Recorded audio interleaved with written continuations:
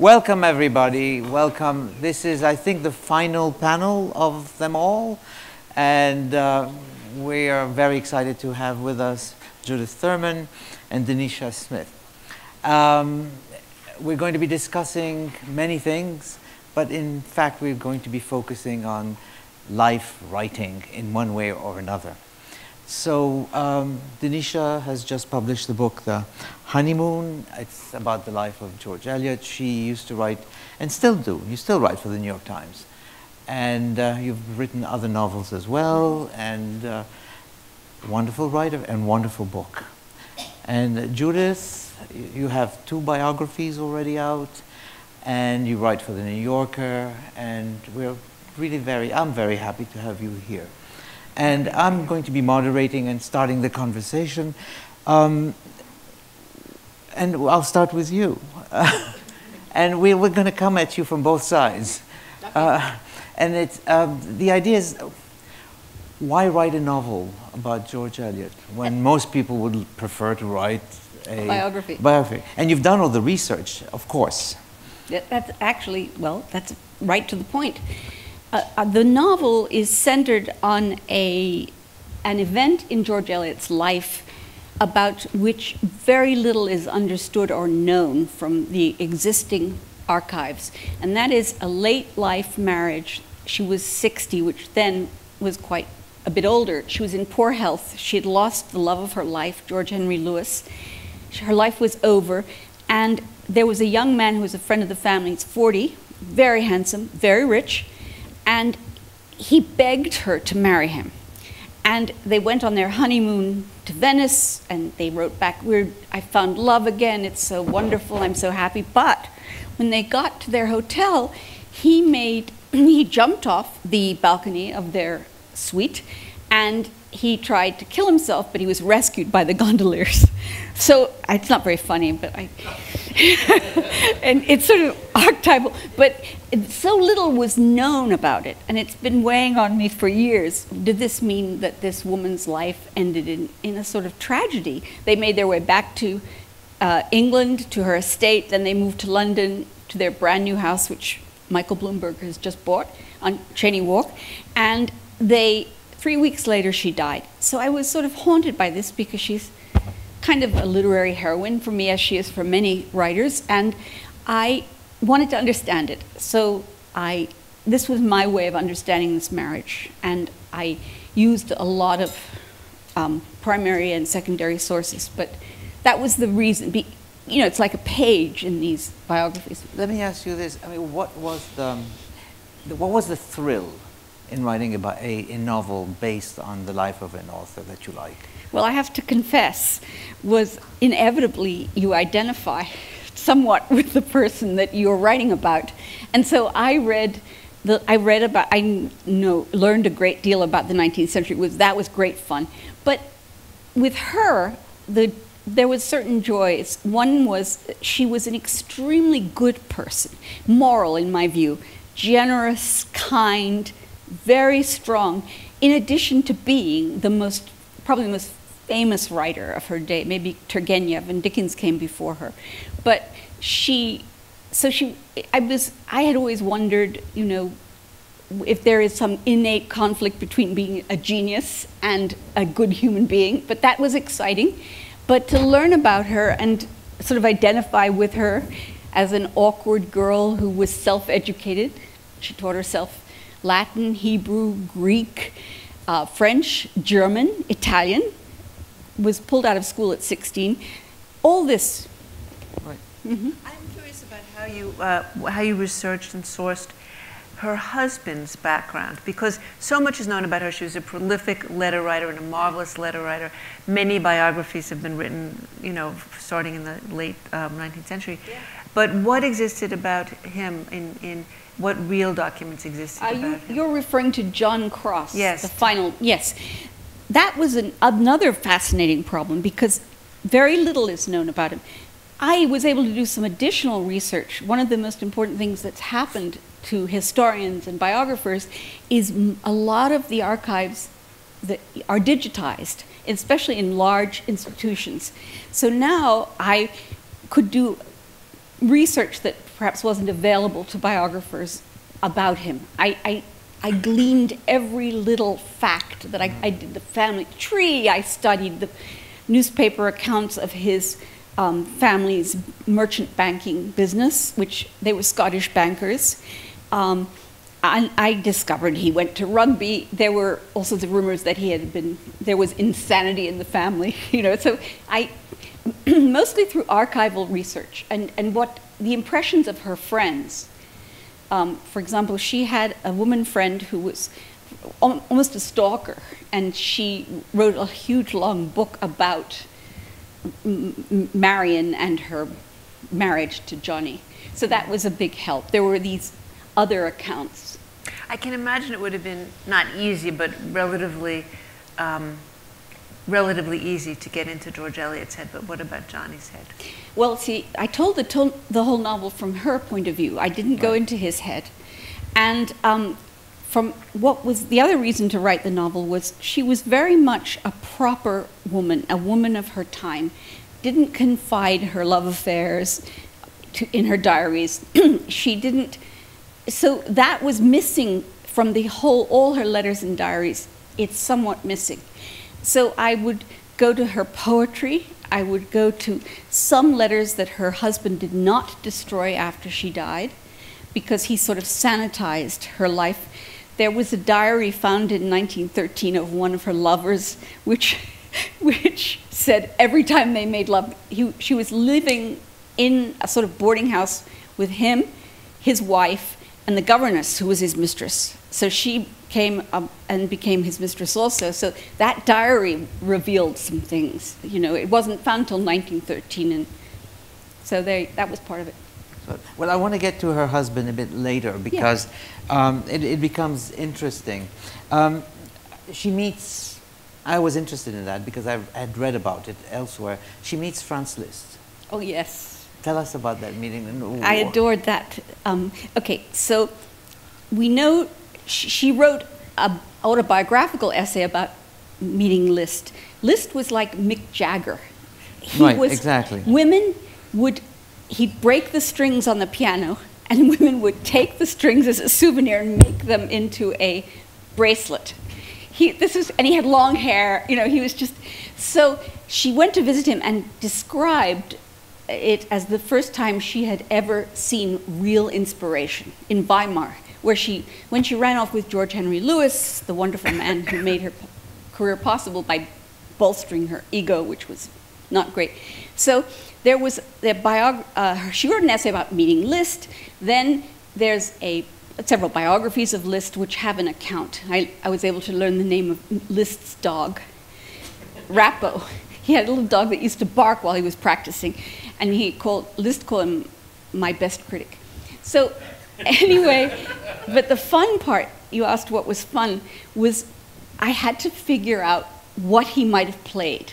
Okay. So I knew there were a group of compositions called Benedictions.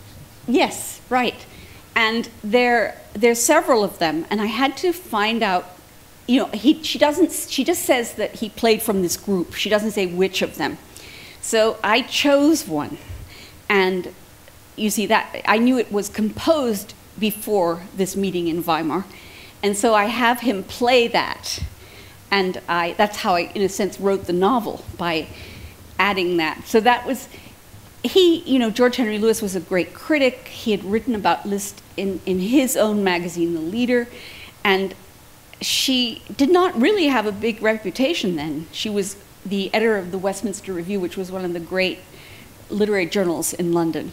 But she didn't have, he wasn't meeting this super famous person. It was really George that she liked. So basically, as a novelist, you extrapolated which of those benedictions that he was going to play. Yes, I did. How does, and I don't mean to get personal, but how does the man who shares your address, who's also a famous biographer, feel about that extrapolation? Well, there you get to the nut of the problem, because we have a lot of discussions, and I think that's partly why we're here. My husband's an historian, which is important because there's a certain exigency in what he does. He would never do what I did in this novel. And this is the heart of the matter. But even in the historian's profession, there is a debate now whether or not the narrative is constructed, whether in a sense it's a kind of fiction, history.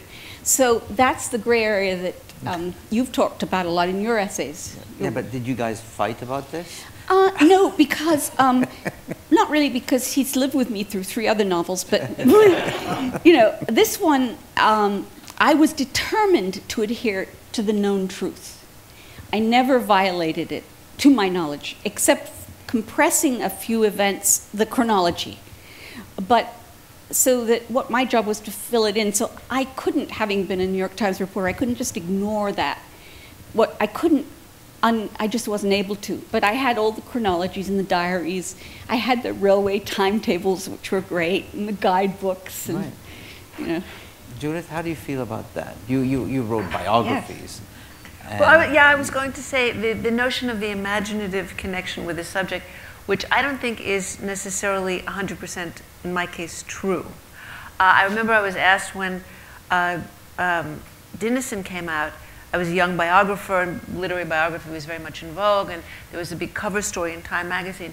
And the young reporter kept saying to me, well, how did you identify with her? And I said, well, it wasn't so much an identification. I was trying to understand her. I was trying to go the various layers that composed her life and her world. I was trying to sort of get into them. But there were some ways in which I didn't identify with her at all. It was even more true of Colette. She said, well, there must be something. And I said, well, the strangest thing is that I discovered after the book was published that the perfume that I've always worn, Fracas, was her perfume. And the article comes out and it says, Judith Thurman identified so deeply with her subject that she wore her perfume to evoke her. I hate that. Oh. And for me, it's sort of like separation when you're a child from a parent, because a subject of biography it can be an overwhelming and invasive relationship. So I have kept my subjects at a certain distance. And there are always moments of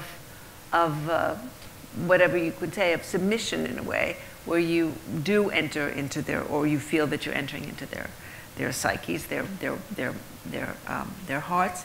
But for me, it was I think it was a more formal, not adversarial, but I kept the tension, or I tried to.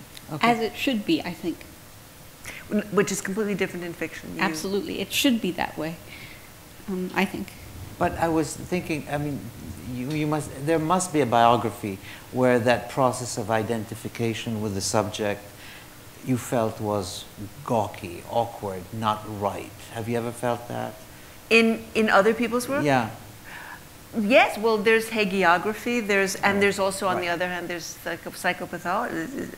pathography, where people are so invested, either negatively or positively, that the lines really do blur, and that there's sort of a kind of, the biographer is speaking about himself or herself, not about the subject, right, and they're attributing all kinds of intimate feelings and thoughts to the subject that they can't possibly know. Right. I wanted to read a passage from your book because I thought it was, and I want you to comment on it. Do you mind? Oh, no. Okay. This is when they're in Venice. She noticed again the sinew of the gondolier's forearms, the strength of the muscles. As she sank back into the shade of the tenderine, she felt a kind of fear at the man's quiet, his seemingly inhuman indifference to them. This is the gondolier. He had them in his power. She had a sudden sense of being rowed to her doom, of the gondolier, like Charon, unclean with hollow eyes, rowing them across the river to the land of the dead. She felt a headache coming on from the heat and the jagged reflection of the sunlight on the water. I think that's actually very beautiful. Thank you very much. And as I was reading this, I couldn't help remembering that even the description that Thomas Mann has of going exactly. on the gun. Were you thinking of it? Yes, I was. There you are. I stole Tell it. us more. Tell us more. Well, only in Death in Venice, he has the same sense of I think he mentions Charon exactly. Does he mention Charon? I think he does. But certainly there's a sort of a theme going through the story of death as well. Can you think of a story set in Venice by a non-Italian that's not about death? Well said. I mean, it's really hard, but keep going. This just came to me. You were asking me, yes, I was aware of Thomas Mann. What is the other question, though? I loved writing that passage. Right. Because it's beautiful. This gondolier, the sexuality of the book comes into play here. Well, that's where I wanted to go. Yes, because I had to understand why did she marry him? What did he want from her? She was extremely plain. She was in very poor health. And why did he want to marry her? He is young, handsome, and rich. But he begged her. So I wanted to understand what was possibly going on sexually. That's what we've all wanted to understand. Yeah. And I really, really thought about it. And so I feel that he may have been gay, but he probably, before Oscar Wilde, didn't identify himself as I'm gay. He had gone to rugby, an English boarding school, where people had sexual experiences with the same sex. So my hunch is that the reason he committed suicide, Lord Acton, who was a married homosexual, said after she died that she had made a sexual gesture towards him and Johnny had jumped off well, maybe that's legitimate. That's possible. Well, I just don't think that's what happened. My conclusion was that she probably initially wanted a mariage blanc. Okay. She was afraid. She was not in good health. She was a shy, very shy woman. Always thought she was homely.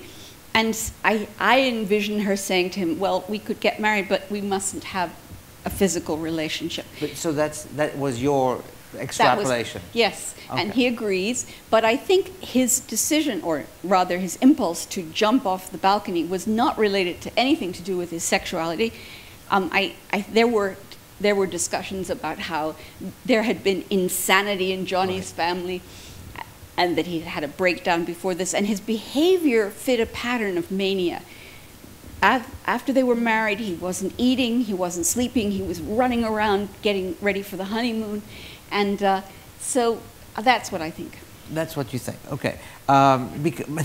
There's another passage that I like that better because otherwise it's so tragic. It's sort of Which part do you like better? The part that he was manic and was having a manic episode, rather than that she, this marvelous, brilliant, incredibly homely old woman, wanted the embrace of this beautiful, much younger man, and he was so horrified and stricken that he wanted to kill himself. That has always been unbearable to contemplate. I agree, and I thought it was very cruel of Lord Acton to say this. He wasn't known for his kindness. No, he wasn't, and I thought it was just something he couldn't know. And although Johnny lived with Lord Acton after she died, I decided he had a valence towards males, but then one night he gets drunk in Venice. The name Corradini appears in the archives, and then... Right. Well, then you have him going with Corradini, the gondolier, and disappears into the night. Right. And there is, I'm supposed to assume, okay, they didn't just play poker. No. Okay. All right, so... There was a very big gay scene in Venice in the 19th century, and there were a lot of John Addington Symonds lived in Venice with his wife and the gondolier, his lover, and his gondolier's family. They all lived together. So it wouldn't have been totally odd that, and then I researched the locations, the as you call it in modern times, queer space, which was the Rialto, around the Rialto. Right. And so I have him go to the Rialto, and he comes, he's drunk, and we don't quite know what happened. Right, exactly. So, and we're only allowed to see some, but there is another moment where I thought you were, again, I don't mean to compliment you that much. Please. I'm totally happy to. But this is another moment when she's with Chapman, and it's a small incidental detail, but it caught my attention. And this is the fact that they sleep together, but he is married. Yes. Okay. But the more indifferent she tried to pretend she was to his lovemaking, the greater pleasure it was, as if the mask of indifference satisfied her need for self-punishment, her guilt at once more surrendering to a man who belonged to someone else, who couldn't love her, who could only hurt her. Okay, here's a question. And I'm asking this as How intimate is this question going to be? All right, let's go talking about cars. Okay. No, but this is an amazing insight. In other words, the fact that she finds that the indifference that she feels is actually sexually thrilling to Yes. her. But I think that's true of moralists. I think Yes. that Yeah. I think that indifference is a moralist's vacation spot. Okay. Well said. That I'm going to print up and put over my typewriter. Especially sexually, because if you are Yeah. constantly attuning yourself to every nuance of another person and to every nuance Yeah. of right and wrong, and then you are in bed with somebody you don't have to care, I think that's a vacation. That and is it could be very so erotic. interesting. It was true. It's not a different case, but Nadine Gordimer, who was a great moralist, wrote a very not one of her great books, Sport of Nature, which is really also a moralist's vacation about a wild girl who sleeps her way through the ranks of the ANC and so forth and so on. And you felt that her absolute lack of distance from this character, whom she dotes upon, and sort of maternal narcissism is a theme of the book, but she dotes upon Hillella in an incredibly narcissistic way. And I thought that she's on vacation. And I wrote this in the review. It was my first piece that I wrote for the New Yorker 30 years ago. And when I came to that conclusion, it was, I get it. I can In see other that. words, the author was on a moralist vacation The as well. author was on a moralist vacation. Yes. As well as the character in the sort. The character, her life was a vacation from morality, but the author that was not true of the author at all. I think that's very interesting insight. People have, forbidden sex. That may be more enthusiastic sex than pretending that you're not feeling anything. But That's right. But basically the pretense that or the assumption that you're not feeling much and that you don't care that much Yes. sort of liberates you. But I love the insight. It's actually... It's beautiful. I want to copy that down too. I'd love you to talk more about Eliot as a transgressor because, yes, she was a great moralist, but this is one of the dialectics in her life. In biography, in the early stages of biography, you try to find the dialectic because there are two poles. They're artificial. And close up they collapse. But there are usually two poles and a life is strung between them. In the case of Isak Dinesen, it was Kierkegaard's either or. But in hers, it's morality and transgression. Because look at this woman. She lived in sin. In Victorian England, Queen Victoria was reading her novels but wouldn't have her to tea because she couldn't. She could not be received by any respectable woman because she was living with a man. Poor man's wife was insane. He couldn't divorce her. But nevertheless, they were living in sin. She was living in a menage a millions in the thing. So I want to know your take she on was this. very, very proper. She had a religious crisis when she was a young woman in her early 20s. She was devoted to her father, refused to go to church with him anymore. He was Anglican. And she started her own religion, which she called the religion of humanity. It emanated from one's love of one's fellow man, one's caring for a child, and so on. Okay, so she was terribly moral. And what happened with George Henry Lewis was he could not marry her because he was already married, and the divorce laws were structured in such a way. Well, basically what had happened is he had an open marriage with his wife Agnes. Agnes proceeded to have 4 children with his best friend, Thornton Hunt, the son of Leigh Hunt, the friend of Shelley and Keats. Okay, so he gave these children his name on the birth certificate, and for that reason, legally, he had condoned the adultery. For that reason, he couldn't get a divorce. He tried, actually. So she made this enormous leap into this, her brother stopped talking to her for 26 years, the brother to whom she adored. But all along, she insisted on being called Mrs. Lewis.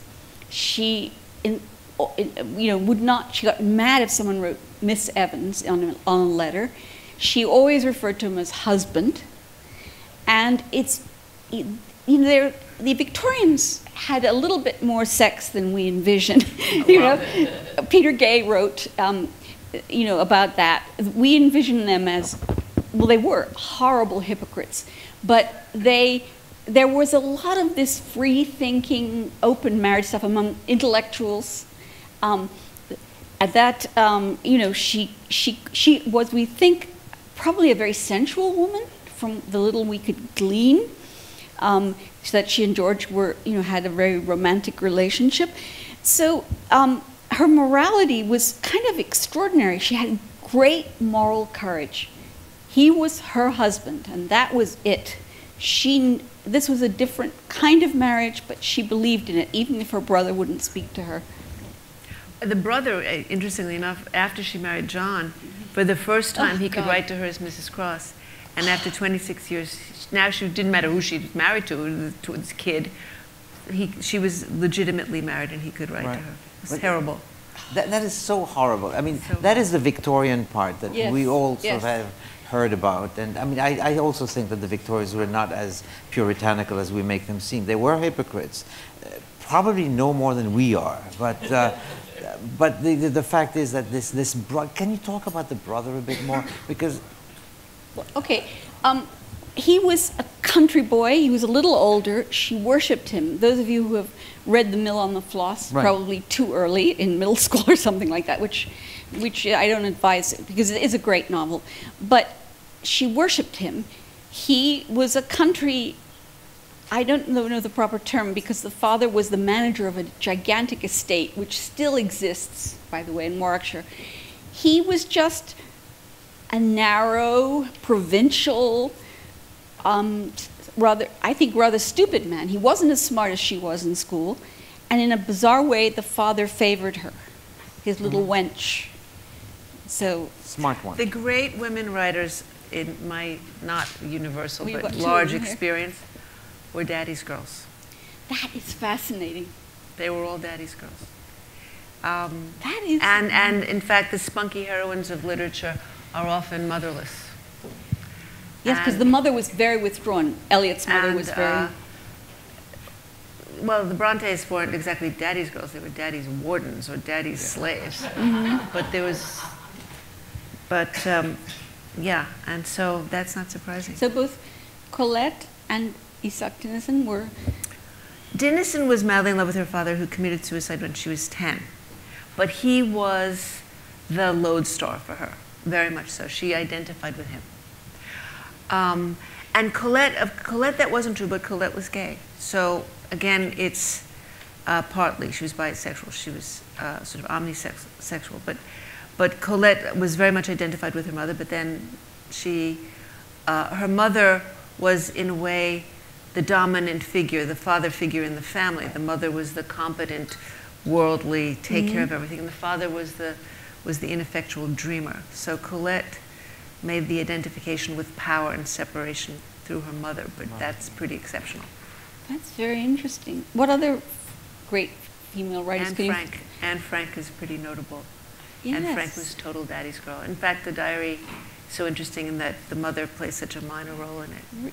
Really? I hadn't thought of that. I never thought of that either. It's very interesting. Jane Austen, I'm not sure of.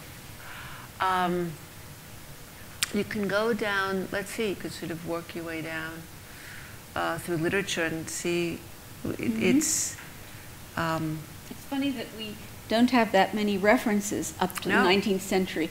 When we come into this era, we begin, most of this flowering of female writers, which occurs somewhat in the post-war period, we don't yet have all their biographies, do we? So we don't know, but as we search for references for great women writers whose fathers had a strong influence, almost all of them were also childless. Yes, almost that was another thing. Oh my God, that was very Emily important. Dickinson was somebody who identified very strongly with the father was the strong parent. Yeah.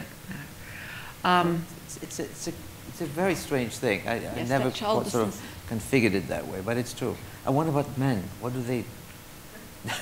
I have another theory. This is a pop theory. I should have a website of idiotic literary pop theory. Many great male writers have mothers who married beneath them. They either married beneath the husbands. They either married beneath them socially, or they married beneath them in intelligence. They married I beneath think Melville's mother had the money, right? That family, the mother's family, and then who else can you think of? And so the mothers identified with the sons and wanted to make the sons the princely figure they felt they deserved. This isn't. This doesn't hold true. This is a sieve of a theory with a lot of holes in it.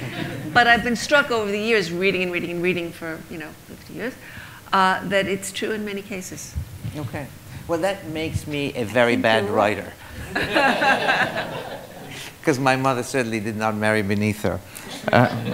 She thought she did, but it's... Well, there you are. No, that's what counts. I know that's what counts, yes. Absolutely. She reminded him, she told him. He said, no, that's not true at all. But anyway, I'm not going to go into my family squabbles. This is not... well, we're going to have some more questions, but... So the brother incident was interesting, and there's one moment where they're swimming together, or he's in the water and she is following him in the water. This is the husband, Johnny, and he pushes her. Yes. Did he actually push her? Okay, what do I know about that? This is the Lido. We know they went swimming, or we know he wanted to go swimming from the diary, but she didn't want him to, and we know that he did go swimming. Okay, so by that time, I think he was pretty much going over the edge, and the novel's all about, she realizes something is happening, doesn't know how to quantify it. No, not that I know of. I spent a lot of time on that, trying to figure out, okay, he goes into the water, he demands to go in the water, she doesn't want him to go in the water, it's hot and it's crowded. And she's wearing a burqa almost. She's not taking her clothes off. You know? And he strips down to his, whatever you call combinations, and he goes in the water, and she runs down because she's aware that he is in trouble, and she wants to pull him back. So I made that up. You made, and so he. But that makes sense, though. I think psychologically Thank you. makes sense. But coming from a biographer. No, I'd love to talk about the freedom and the limitations, the freedom of fiction and the limitations of fact. Yes. But you've written, I know you're wonderful memoirs, but have you ever written a novel? I don't know if you have. Yeah. 2. You've written 2? I have to read them immediately. More than 2.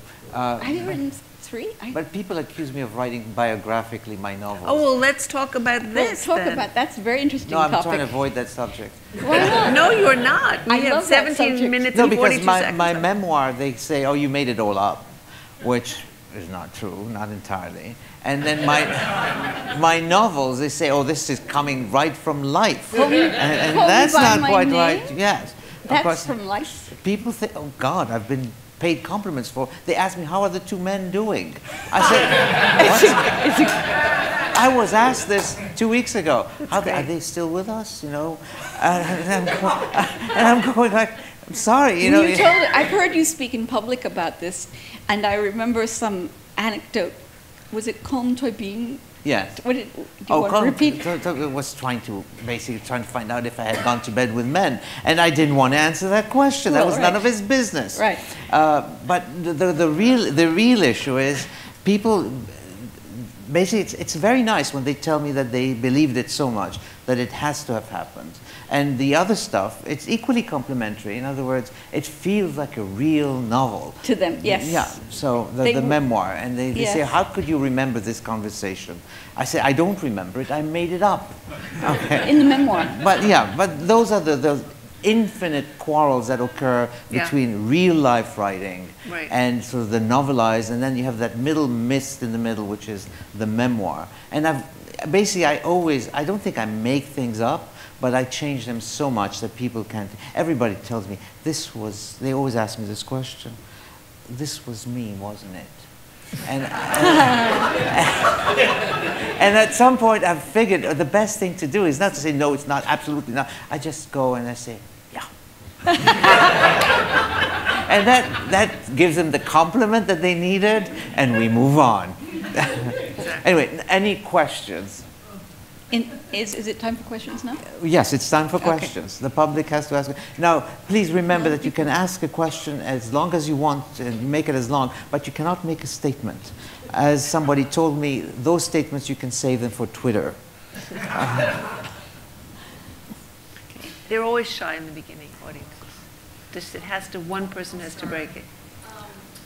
I don't know if this is working, and now it is. Yeah. Yes, you are. Andre, this is directed at you. In Teju Cole's new book of essays, there's actually an essay on you, and I don't know if you've read it yet or if you have any response to it, but it he was talks... published about 3 years ago, so I did Oh, read okay. The book just came out, so... Yeah, I know. But he talks about your affinity for deferred desire, and since you did the Proust panel, which I greatly enjoyed, I just wanted to, if you could expand on that subject. Did it come straight from Proust, or anyway? The notion of desire. Deferred desire. Oh, deferred desire. That's what Cole was saying. You had an affinity to writing about deferred desire. Yes, I think that, well, I mean, if you are writing about something that you desired and that you had, frankly, that's not that interesting, okay? And to be quite honest with you, I don't remember it. Anything that I've wanted and had, I forget. It's the things that I've wanted and sort of planned to get and never got, and I'm calling them things to be ambiguous on purpose. These issues are never quite resolved. And it feels, when you look in retrospect, that that particular individual that you desired may have, in fact, you may not really have desired them, but you really loved the idea of desiring them.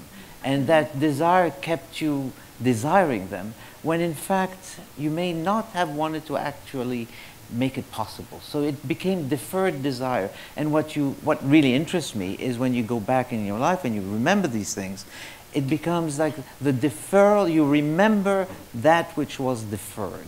In other words, you're really inhabiting a space that has no present, no past, and certainly no future. And in that space, I make my home.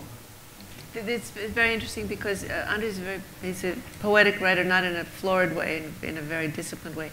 And W.S. Merwin used an epigraph for the beginning of his book, The Lice. This is many years ago. Homer was struck by boys catching lice. They told him, what we catch and kill, we leave behind us. What escapes us, we bring with us. But that's Heraclitus, by the way. That's Heraclitus wrote it's this. Heraclitus. Yes, that's one of the little fragments that we have from that brilliant, brilliant man called Heraclitus. Yes. Basically, you want that which you cannot have. Yeah. And one of the images that I love, if I may go on for 1 second, is the image of Narcissus looking at himself in the pond and falling in love with his face. And this is only in Ovid, because Ovid is a genius. And he says, that which I want, I already have. And of course, he realizes he's looking at himself. It's not that he's unaware of this. He says, I have what I want, so what else do I want? Why am I wanting? And that is really the kind of desire that I'm interested in. Yeah. Yes? No? You have the mic. Yes. Dinitia, when you finish the book and it's published, and your vision of the writer is there and the episodes are there, does it continue to tease you in your mind, and do you review it and wonder, have you fully understood it as you might want to? Is this always living with you as a somewhat unfinished fiction, or do you accept it, this is my view with fiction in it, and now that is complete as my vision? I'll tell you something. It was so hard to write. Those guys know. Though this novel, unlike my others, was much more fun in certain ways, but it was so difficult. I mean, I worked so hard to think it through that I actually now feel, for the first time in any of my books, that I did the best job I could have, or anyone, let me say, could have, in understanding her. I'm not saying it's a great novel. I'm saying that I think I got her. You know, that's, I mean, I struggled with it. It wasn't like easy. But I don't feel, at this point, that I should have done anything different. So it's over. I mean, basically. Yeah, I think so, unfortunately, because I miss her. Nancy, you had a question? Well, I was going to ask Judith, oh, yeah. Microphone. Male novelists who were mother-obsessed. Well, there were poets too. Baudelaire, for example, he had the mother who married Monsieur Baudelaire was it was a no good something or other. And then she married Général Opic, who was the head of the École Polytechnique, and whom Baudelaire hated. But let me think. I have to go back. I have a list somewhere. Flaubert, obsessed with his mother. Proust.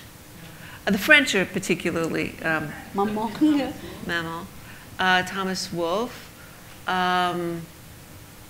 Thomas Mann. Everybody can join in with one. We'll get a nice long one. Let's see. To some degree, Philip Roth. Oh, yes. Yeah. Yes. How about Edith Wharton and Amy Lowell, who were dominant fathers? Yeah, exactly. Thank you. They definitely go on the list. Yeah. And Edith didn't have any children, did she? No. No, she didn't. A big issue for us. Yeah. Yep. You have a question. Well, since André has commanded us to turn any kind of comment into a question, I'm going to ask Dinitia if she knows this wonderful anecdote of Ford Madox Ford. As a child, he describes an elderly aunt of his who always carried about her an acrid smell that he could never identify. And when she died, it was discovered that she wore around her neck a pendant her entire life, into which had been inserted a fragment of a cigar that had been smoked by Franz Liszt at a private concert she had attended sometime in 1840 as a young woman. That is so divine. That's fantastic. That women did that with him. It was like Mick Jagger, you know how the Beatles women used to tear at their clothes, you know, like harpies or like, Physical relics of the saint. Yeah. That's a great story. Any further questions? We still have some time. You sure? What? Sorry? Okay, let's have coffee, you know. This is for Judith. So you have this theory, which is really fascinating, especially to me, about the women being daddy's girls. What do you speculate is behind that? So I know it's a total speculation, but what would be the psychology? Well, there's a great book by Nancy Chodorow written in the 70s called The Reproduction of Mothering. And it sort of is a book about the history of misogyny. It's a foundational text of feminism. And since pretty much, until recently anyway, pretty much every infant in the world is male or female, has a female mother and is raised by a mother or a grandmother or by women. This is, again, historically it's changing, but still it's the norm pretty much everywhere. Boy children have to dissociate to form their, everyone's identity is female to begin with. And so you have to disambiguate yourself if you're a boy. But if you, and again, let's put this in historical context, things have changed so radically. If you're an ambitious girl, you also have to disambiguate yourself. And I think that the identification with the father is the identification with the worldly independent, is the identification with the principle of autonomy. Now, it's really changing, and it's going to be fascinating to revisit the reproduction of mothering in the next 10 years or 15 years. As men, and Nancy Chodorow said in the 70s, men have to step up to the plate and mother. Yes. And they are, to some degree, some places, some men. So it'll be very interesting to see how those kids of all genders work out their relationship to parents, figures in their creative lives. And I don't know, I mean, we all have children about the same ages, in their 20s and 30s, and, you know, young adults. And in my son is 27, his generation, they're very, the young men, they expect equality. They don't, it's not some sort of condescending thing that they will do on occasion, put some dishes in a dishwasher. They expect it. It's a demand that they meet with pretty much good grace. So this is very new to me. You know, it's sort of after the struggles of my lifetime. So it's a great book. I really recommend it. I haven't read it in a long time, but that's where it comes from. Further questions? I have Yes, sure. Get the mic first.